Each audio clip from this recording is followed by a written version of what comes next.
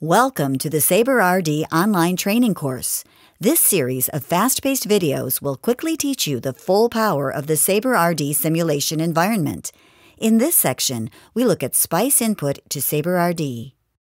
SaberRD comes with a large selection of component models and a wide variety of tools for creating custom models. However, there are times when the only model available for a part is in the form of a SPICE macro model from a component manufacturer. In these cases, SPICE format can be converted directly into Saber format. For most SPICE macro models, conversion to Saber format is simple. There are 4 tasks that need to be done.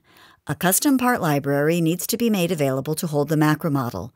The macro model's SPICE netlist needs to be converted to masked HDL. A schematic symbol needs to be associated with it, and the custom part library needs to be compiled. Creating a custom library is done by bringing up the local menu in the library pane with the right-hand mouse button and selecting New Library. The library appears as a folder in the library pane. Hovering over the new library and bringing up the local menu shows an entry for importing SPICE. Navigation to the SPICE model's netlist and opening it brings up a dialog indicating that the model is ready to be copied to the library. Selecting Copy brings up the SPICE wizard. A symbol is automatically created. An appropriate shape is selected. Notice that the connections are random and need to be corrected. The correct connections are determined by looking at the original netlist under the SPICE File tab. Corrections are made by dragging the pins to the correct locations.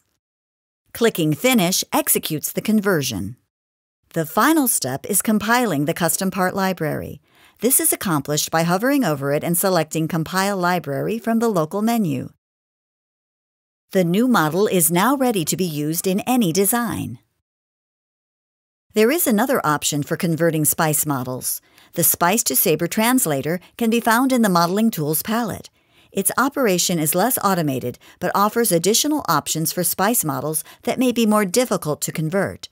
The details of its operation can be found in the SaberRD user manual.